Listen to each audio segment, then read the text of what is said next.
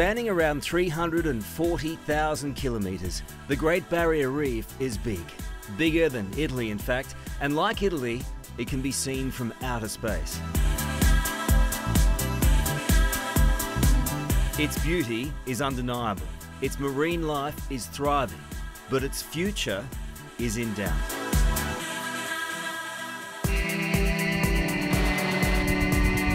This group of experts is in a big hurry to intervene and try and stop the reef's decline. A mix of government officials, marine scientists and environmental advocates.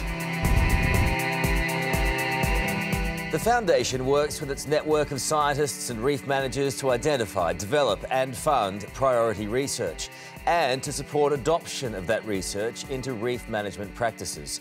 This includes tools like e-reefs that will provide for the reef information akin to that provided by the Bureau of Meteorology, using a suite of models from catchment to ocean and the visual technology that communicates this information, enabling reef managers, policymakers and users to report on what has happened to the reef, forecast what might happen in the future and run scenarios around actions that can be taken to protect the reef.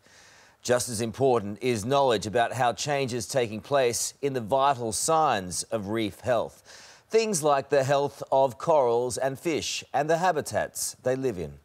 The Foundation is involved in a range of projects that use innovative methods to measure these changes and communicate them.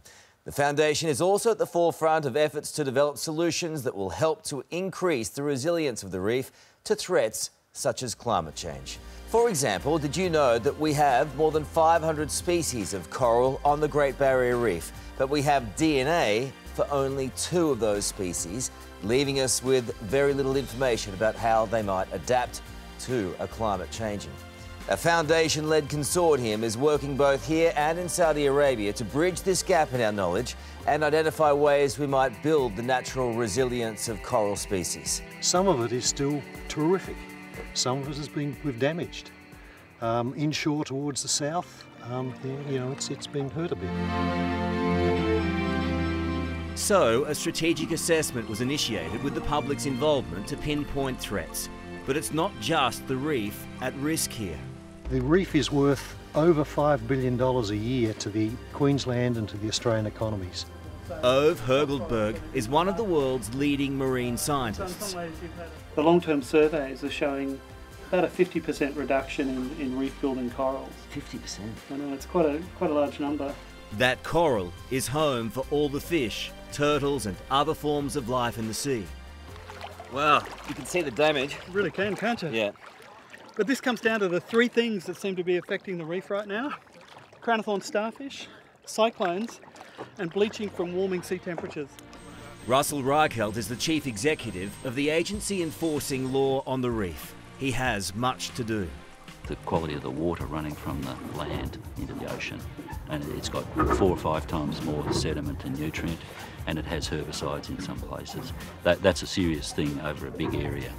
While extreme weather makes it difficult to manage threats, a long-term sustainability plan is being developed to improve water quality, manage crown-of-thorns starfish, and investigate cyclone damage quickly to prioritise areas in need. I've now been coming to the reef in far north Queensland since the 70s, and I've never seen it like this. It breaks my heart to see some of the damage that has been done. The reality is that these scientists are doing an extraordinary job in trying to help the reef rehabilitate. But we all need to do so much more if it's going to be around for future generations. Research is an essential part of this, in particular research that focuses on the knowledge and tools reef managers need to protect, restore and enhance the wonderful beauty that is our reef. Why does it mean so much to you? The complexity, the number of different fish, just the plain beauty of it is fantastic. And if my grandchildren couldn't see that, I'd be really sad, and I'd do anything to ensure they can.